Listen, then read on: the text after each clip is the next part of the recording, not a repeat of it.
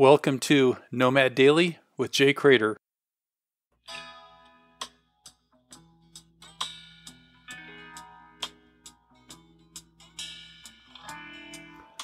The uncle died.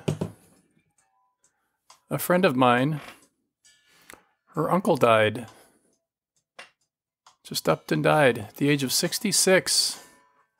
That's young. When I think about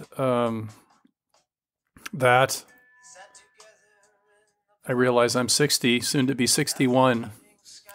That's 5 years away.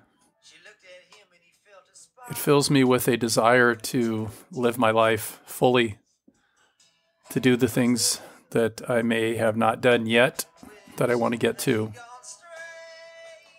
As we listen to Bob Dylan's A Simple Twist of Fate. Who's to say when this dance will end for any of us? It could be today. Seriously, it could be today. It will be for many people on this planet. This will be the last day of their life. So, 66 years old, not too old. He died.